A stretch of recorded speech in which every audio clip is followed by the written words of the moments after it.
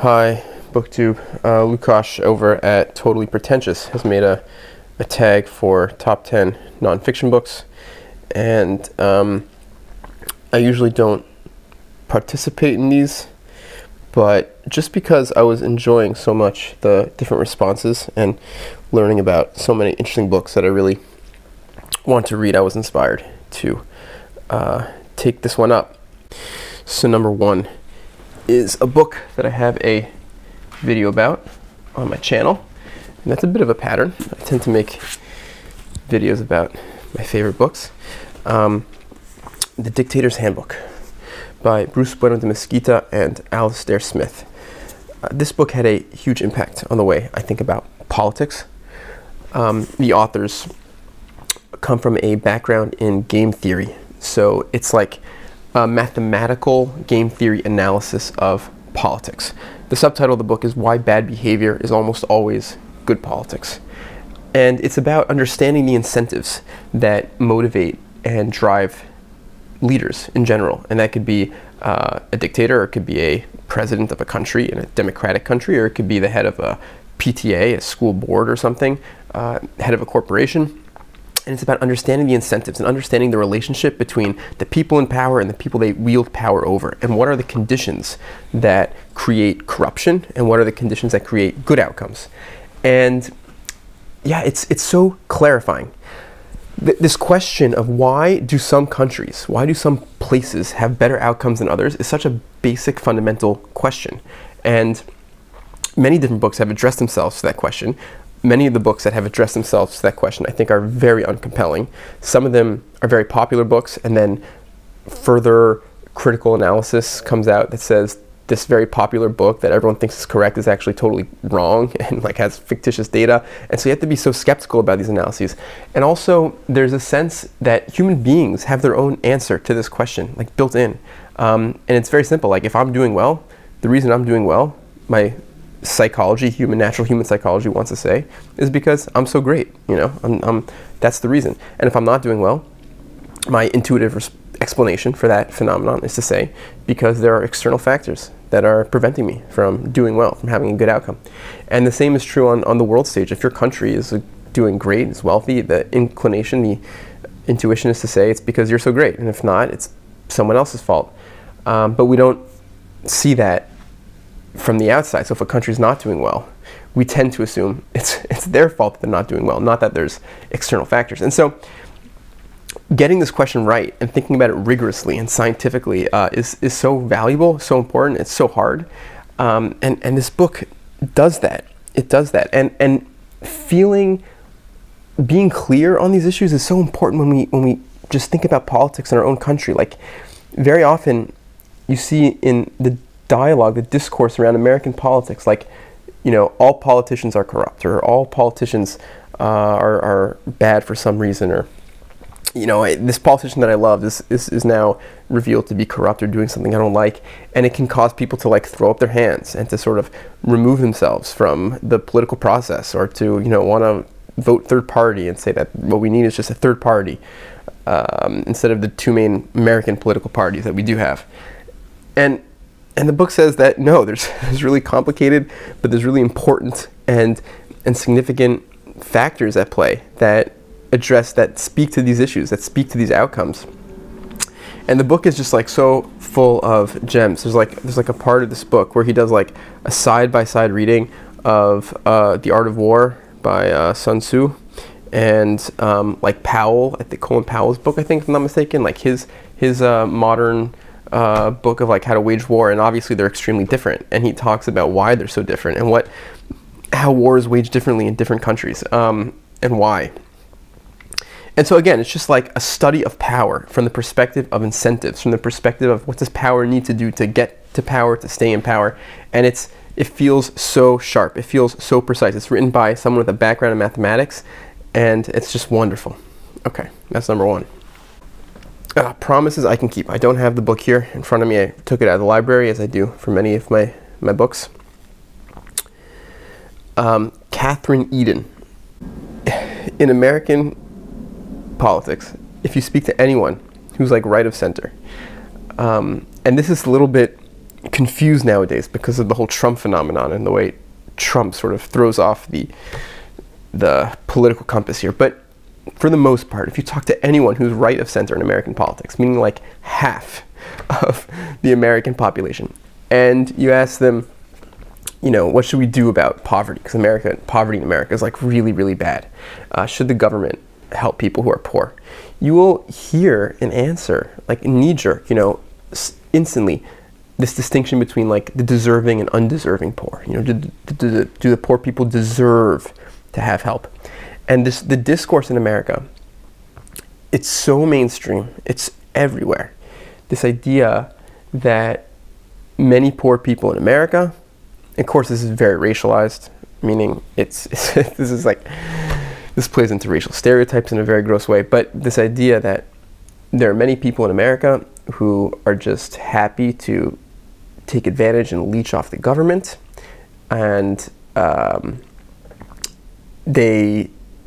giving them handouts, helping them out is bad for society, and ultimately they would say bad for them, bad for these poor people. And part of this stereotype, again, very racialized, gross stereotype, is that there's a population of people that have children to game the system to get government benefits. And if not that, then at least that there's a population of people that are so irresponsible that if only they had the self-control to wait to have children, if only they were better informed about birth control, and waited to have children, they'd have much better outcomes. But because they have children so young, that explains their bad social economic outcomes. And so Catherine Eden and her co-author, they just moved into a very poor, I think multiple, very, very poor neighborhoods with a lot of poverty and a lot of really high teen pregnancy rates. And they just like embedded themselves in their community. I think that they enrolled their kid in the local school, and they got involved in like the PTA, and they just like just moved in to these communities. And they just did this ethnographic study, and they did surveys, and they talked to people, and they just asked them questions over time after they've sort of became friendly. And they just collected data, and they collected stories in a scientifically kind of rigorous way. And they tell such a powerful story of these young mothers, such a fascinating and beautiful story. And it just changes your entire perspective of this question. And in short, again, this is working from memory and working on, from what I remember from the book that I've read a bunch of years ago. But just in short, you're talking about people who are surrounded by a lot of despair. There's a lot of trauma, and there's a lot of relational poverty. We're talking about people in general in this community who don't have good relationships with their family, and very hard childhoods, and they have nothing really to aspire to. They don't feel like their goals are, you know, getting to college and getting a high-paying job. That's just not on their radar. It's not. Society doesn't offer that for them. They don't have those opportunities at all. And really, their choices are, you know, between surviving in poverty and like becoming drug addicted. Among the males in this population, there's a very, very high percentage of incarceration. So crime is very, very rampant. And it's extremely hard for women in these communities to find a reliable man, again, because of the super high incarceration rate, men coming in and out of prison. Just men are so unreliable and untrustworthy within this community. And it's parenting, motherhood is something that gives people meaning. It's something that gives a person a sense of purpose, a sense of fulfillment. And when you read these stories, it rings so true. And it's also very, very beautiful and poignant as like a testament to motherhood, to parenthood in general. And yeah, it's such a startling book. And it sort of speaks to the fact that we need to listen to each other's stories and not sort of believe, you know, the racial stereotypes and the dismissive kind of narratives. In a similar vein is Evicted by Matthew Desmond, subtitle Poverty and Profit in the American City. And it's about America's housing crisis to some extent. It's about, again, just the experience of being poor in America. And it's horrific. It's like such a startlingly horrible book to read. Because I just think poverty in America is so much worse than people know, if you don't experience it firsthand. And the picture that gets painted is just so bleak and so disturbing. It's an important book. It's an important book. Number 4 is They Thought They Were Free by Milton Mayer. I recently made a video about this book. But it's just like a meditation on how regular people can support evil politics. And how people can be complex. And people can support evil politics without really being evil. And it's very disturbing. Very disturbing.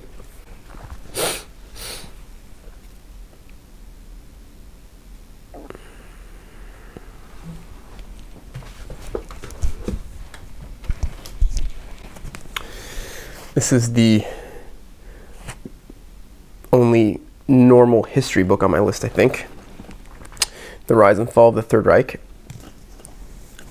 A really exciting, dramatic book about, obviously, a piece of recent history which is very important to me. One of my favorite parts about this book is the author, William Shirer. He's really focused on understanding, like, why didn't anyone do anything? Which is a very understandable question. But he's specifically interested in that question from the perspective of like the generals, the people who had the information early on to know that Hitler was a maniac and he was going to bring total ruin to Germany. And they had the capacity as generals to either resist or to create some sort of insurrection and try to assassinate their dictator. And that's something he's really focused on. Like, why? Why did no one step in? And part of the answer is, you know, like a just moral failing, right? These are people who were conditioned to take orders, and therefore they took orders for a long time, even when they knew what they were doing was going to bring ruin. But another part of the answer, but there's one really exciting part of the book where he goes through like a whole bunch of assassination attempts on Hitler's life, and it reads like super interesting spy literature, and it's super dramatic. And even though you know the outcome already, and you know Hitler didn't get assassinated by his generals, it was such a gripping read. You read this like you're reading like a spy novel or something, and you're rooting for these generals to eventually finally kill Hitler, and like, you know, stories of like bombs on the plane and the bomb not going off or something, and super dramatic stuff. Really cool. And obviously, yeah, just that history is obviously important to know about, and it's a good book on that topic. Number 6, Robert Caro's Master of the Senate. So Robert Caro is a very prolific nonfiction writer. I'm a big fan of his. I've read The Power Broker, which is like an amazing book about just corrupt local politics. And the way just politics works on the local level. But yeah, he's working on a 4-part biography of Lyndon Johnson. And the 4th volume has not come out yet. Of the 3 that have come out, I've only read 2 of them. But they're really good. And Master of the Senate is such an amazing insight into the way politics works in America, the way power works in general. The importance of competence and charisma in politics. And one of the things Caro does so well is he's so good at doing history. Oh my God. When he writes about the history of the civil rights movement in America, it is like poetry. It's so beautiful. It's so beautiful. He's writing nonfiction like a great fiction writer. And he talks about how in the 40s and 50s, the vast majority of Americans supported strong civil rights legislation that would enfranchise African Americans, that would, you know, eliminate the poll tax in the South, and make it illegal to discriminate and things like that. And a minority, a super small minority in the Senate, southern states, like the Southern Bloc, used the filibuster to prevent any legislation from getting passed. It gives some context, I think, to like modern day obstructionist politics, modern day political polarization, modern day sense that in America there's like a kind of minority of people, a minority of senators who wield an inordinate amount of power. And so just, again, that pattern of something that happens in American politics, as depressing as it is, and then eventually the way that the pattern got broken by Lyndon Johnson is very, very fascinating. Number 7 is Orthodoxy by G.K. Chesterton. I forget what class it was, some philosophy class or something. I was tasked with reading one chapter in college from Orthodoxy, and I ended up reading the whole book. Yeah, I find it to be a really powerful description of like what the religious sensibility is, what it means to live in a world that you feel is like not purely mathematical. Yeah, it's hard to explain. It had a huge impact on me in college. I think it still does affect my thinking in a lot of ways. I read it around the time that I was really getting deep into Borges, and at the time, and even now, I do feel like there's a sort of linking between those two books, those two authors. Just sort of an appeal and a kind of reflection on the mystical elements of human life and human consciousness and human existence. One of the things that I remember, now that I'm just thinking about it before I move on from Orthodoxy, is he talks about how insanity is not a lack of logic, but it's like an excess of logic. How it's possible to have these like logical loops that are totally sound and like totally impenetrably, irreproachably correct. But their limitation is that they're like too small, they're too restrictive. He gives examples like, so the person who thinks that he's like the Messiah, the Christ, you know, people deny the fact that he's Christ. Well, of course they would, you know, of course they deny the fact he's the Christ, because it's such an incendiary thing to say. Or the person who thinks that people are plotting against him. Of course, everyone denies that they're plotting against him. That's the whole point. And so you get like these logic loops. And the problem is not a lack of logic. The problem is like it's too constricted. You know, and reality is much more messy, and reality doesn't work in these tight loops like that. And obviously this is an analogy for, you know, the religious kind of more spiritual sensibility, as opposed to the more like materialistic and positivistic way of thinking about the world. Okay, what's next?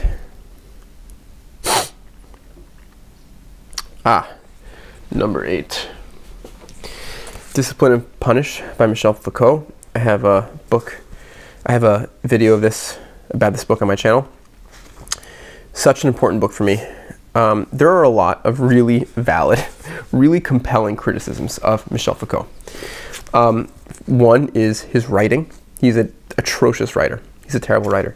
He's like an extreme kind of moral relativist in a way which doesn't really resonate with me at all. It's like way too extreme. Yeah, just some of his ideas are way out there, you know, way out there. But he's dealing with the question so well, and I think it's such an important question, and I just don't know anyone who deals with it as well and as thoughtfully as he does. And it's this question of how are human beings different in different settings, in different contexts. You know, for me, it's like the ultimate question of history. When I read about the Middle Ages, or I read about the Roman time period, or the Greek time period, what was it like to be a human being in those conditions? Not just from an external perspective, like, okay, obviously you didn't have your iPhone or whatever, but like from an internal, from the perspective of like consciousness, from the perspective of basic human psychology. And it's a very hard question to answer, obviously. And I think only Foucault, as far as I know, is like has the audacity to really talk in these terms of like the evolution of the human soul. And again, even though a lot of what he says is like way out there, and you know, you could potentially problematic if you want to be critical of it in that way, but it's important to me also, because I think he says a lot of things that are profound and are important. And it's dealing with this question, which to me is such an important question. All right, number 9. The Art of Biblical Narrative by Robert Alter. I'm a very big Robert Alter fan. I don't have much to say about this. I actually do have a video which is on my channel, which is very heavily inspired by Robert Alter. It's the one video on my channel about the reading of the sale of Joseph, who sold Joseph into Egypt. Yeah, he does a literary reading of the Bible, and I find it very compelling, and it informs the way I read the Bible, and it informs the way I read literature, actually, believe it or not. There were plenty of honorable mentions in this category, in this genre, or books that aren't quite top 10, but were close. Among them is my Cassuto library. I'm a big fan of Umberto Cassuto on the Bible. My Jacob Milgram on Leviticus. This is a really important book. But yeah, number 1 in that genre and the top 10 book is The Art of Biblical Narrative. All right, last book on my top 10 list. This is a big one. This is a big one, man. Introduction to Kolmogorov Complexity and its Applications. It's a textbook. It's a graduate level textbook. And so it's over my head. I definitely do not know the vast majority of what's going on in this textbook. But I've spent so much time, so much wonderful time reading through this book and trying to study it, study little pieces and extract little pieces. And it's so wonderful. It gives me so much joy. The main question this book is dealing with is this question of compressibility. It's what does it mean to be able to compress information? How does compression work? If you're dealing with data, again, this is very relevant in like the modern world of computing. Like if you're sending images and stuff, you want to compress images. But this is more general than just images. This is data in general. You have like strings of data. What does it mean for it to be compressible? And it's sort of, you know, you can follow this in really interesting ways. So on the one hand, there's this very simple counting argument, which tells you that the vast majority of strings cannot be compressed. Because if you define compression as a function that like takes a string A into a string B, which is smaller, and then you can convert back from B to A, if most strings were compressible, then you run out of spaces, because your spaces for the B's has to be smaller than your spaces for the A's, because they're smaller strings. And then once you establish the fact that the vast majority of strings cannot be compressed, then you can prove that it's impossible to ever prove if a string is compressible or not. And so it just sort of, you know, snowballs from there into like the most fascinating kind of mathematical and computational ideas. That you can like derive proofs about the density of primes based on compressibility, because there's like certain limits to how compressible strings can be, and the kind of strings that you can compress, and it's not hard to show that these limits exist. And then based on certain ways of describing primes, if you could show that you will violate those compression constraints, then you can prove that those ways of describing primes should be impossible. And so it's like super deep. It's super fascinating. I've spent so much wonderful time in this book and trying to study it. Another honorable mention in this category would be this Dynamics of Complex Systems by Baryam, a similar kind of category, a book that I've studied and had a ton of pleasure trying to make sense of. But there you have it. Those are my top 10 nonfiction. Thanks for watching.